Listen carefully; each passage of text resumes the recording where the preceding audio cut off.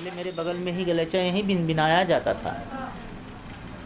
जानकारी जैसे हुई, ये बगल में जो हमारे गलीचा यहाँ पे वो लगा हुआ था, तो यहाँ बीनते थे गलीचा। तो इसीलिए मैं उसी में भाई बचपना मेरा गुजरा है। ये हमारे चाचा उचा थे, ये गलीचा बीनते थे, तो उनके बगल में देख रहे हैं कि कैसे बीना जाता है, कितना क्या लगता है, कितना नहीं लगता है। मेरा नाम तो अख्तर अली है। वैसे सब आधार फधार पे सब जितना है सब मुन्ना ही है। आप जो लेना चाहिए आप वही। जो चीज़ हमने बचपन से लेके आज तक जो सारी खुशी हमने पाई है, जो हमारा मन कहा जी कहा, वैसे सब चीज़ हमको मिला। आज़ादी से लेके हर चीज़ तक कोई अब वो नहीं है। काम करना चाहे तो काम भी किए। छोटे भी थे तो गुलतराश का भी काम किए थे, बेराई का भी काम किए थे, तो 100 रुपया मिलता था।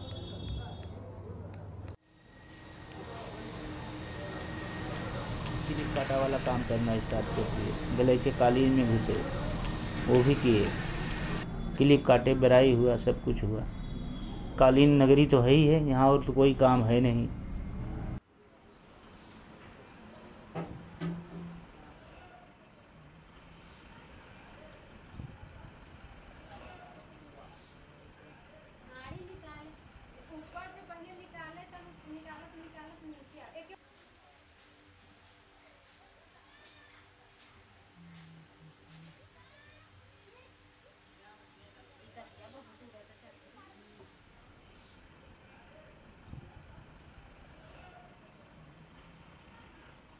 हम लोग जब छोटे छोटे थे तब पढ़े नहीं रहते, दूसरे के खेत में काम करने जाए तो हमारे पिताजी बहुत इधर कहीं अगर जाएंगे हमारे बच्चे तो कोई कुछ कह देगा, तो हमसे बर्दाश्त नहीं होगा।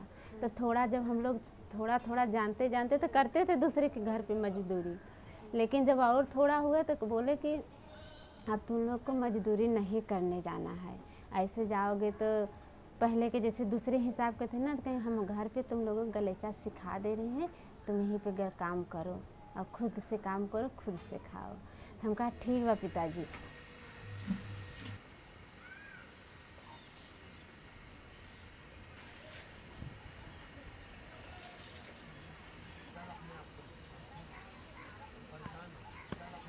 सबसे कठिन था जब हमारे बच्चे हमारे आँखों के सामने दम तोड़े थे और हम यहीं पे काटे खोलते रह गए।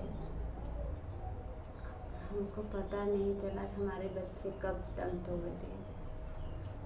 उस समय हम बहुत ज़्यादा दुखी हुए थे, इसलिए हम अपने घर को छोड़ के अपनी माँ के पास गए थे।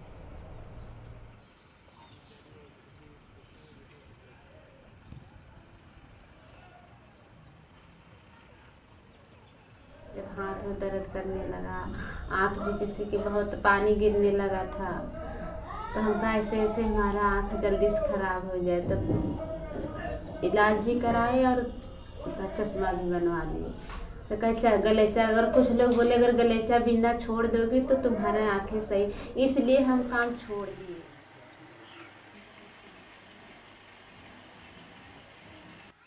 फिलहाल तो कमाई तो बहुत गिरावट हो गई है कालीन नगरी में। यहाँ से तो एकदम समझ लीजिए कि 40% चल रहा है, 60% गायब है।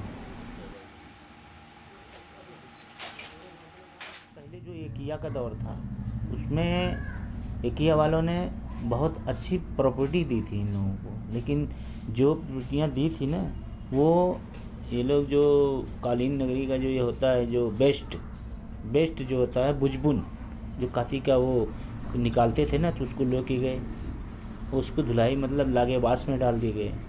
तो उसी के वजह से थर्ड लो हो गया, मतलब कि वैकेंसी से ये आती है, अब इसका डुप्लीकेट बनना स्टार्ट हो गया। तो जब महाजन तो देखेगा नहीं, जगह जगह रोक रुकावट तो हो ही रहा है। जैसे ये सब माल जाता है लंदन, पेरिस, जापान, ये सब जगह जाता है। यहाँ तो विवादित खड़ा हो गया है, लड़ाई झगड़े चल रहा है, कितना कंटेनर माल जहाज में सड़ जा रहा है, सब रुक जाता है माल। जैसे बाहर का जब लेन देन करेंगे तो बाहर के दिन सब खुश रहेंगे तभी न लेंगे। अब लड़ाई झगड़े दंगे में पड़े रहेंगे तो वो कहाँ से लेंगे। जो माल जैसा है इन लोगों का तो बहुत नुकसान भी हो जाता है कभी कभी। पूरा कंटेनर ही। अब तो गलीचा बुनने वाला भी मशीन निकल गया है। बेरोजगारी में जहाँ पहले सड़क बनता था तो 100 मजदूर लगते थे, अब तो ऐसा ऐसा मशीनरी निकल गया है कि एक ही बार में 100 आदमी का काम करके बाहर कर दे रहा है। तो मजदूरी कहाँ गई? वो मजदूर बैठ गया ना, तो एक मशीन 100 आदमी का पेट काट दिया।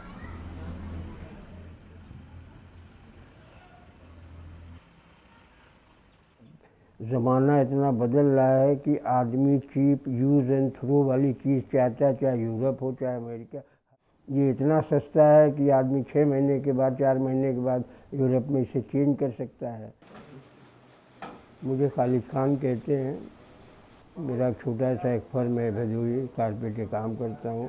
ये हमारे जो है एंसेस्ट्रल समझ लीजिए ये प्रॉपर्टी है। मेरे ग्रैंडफादर फादर सभी इसी में थे। और हमारी पुरानी फर्म का नाम मुबारक अली खान एंड सन्स है, जो कि मेरी उस ज़माने से है जब मेड इन ब्रिटिश इंडिया लिख करके कालीन बाहर जाया करता था। देखिए हर चीज़ एक सिस्टम पे होता है, उसके लाइट का, उसके रोड्स का, उसके कम्युनिकेशन का और ट्रांसपोर्टेशन का। हर एक सिस्टम सही रहेगा तो हर आदमी ठीक होगा। यहाँ कोई सिस्टम नहीं था। इवन एयरपोर्ट हम लोग जाते थे और वहाँ से आने में 3 घंटा लगता था, ऐसी सड़कें थी। लाइट 8-8, 10-10 घंटा, 12-12 घंटा नहीं है कि कस्टमर आया है कि लाइट जाए, तो आदमी जनरेटर इस्तेमाल करता था। तो बहरहाल ठीक है, जिसको जो फैसिलिटीज़ है वो अपना पूरा करता था। अब जो यहाँ से डाइवर्ट होकर के पानीपत चला गया या जयपुर चला गया, तो वहाँ से तो वो बाई कार वो दिल्ली गए, शाम को गए और शाम को वापस आ गए। उनको हर चीज़ मिल गई वहाँ पर। अब उनको नहीं मालूम है, वो इमिटेशन है, वो इमिटेशन ही है, जो रियलिटी नहीं है। लेकिन अब वो डिज़ाइन, वो चीज़, वो खूबसूरती वो देख रहे हैं, उनको वो चलता है। भाई उनका वो मार्केट में सेल हो रहा है, वो ले रहे हैं।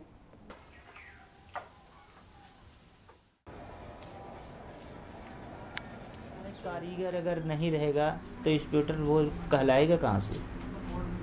कहाँ से कहलाएगा वो? कारीगर से ही इंसान, मजदूरों से इंसान बढ़ता है।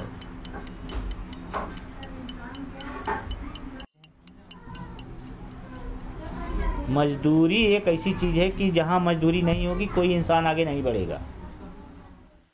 भाई जब मजदूरी करेंगे, मेहनत करेंगे, आगे बढ़ेंगे, तब मालिक लोग थोड़ी कैंची उठा के काटना स्टार्ट कर देंगे। या छोटी मोटी चीज़ है, उनको नॉलेज तो उतना रहता नहीं है।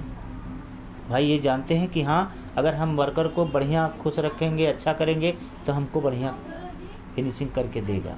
तो हम जब मालिक को खूबसूरत लग जाता है तो वही आदमी सब देते हैं।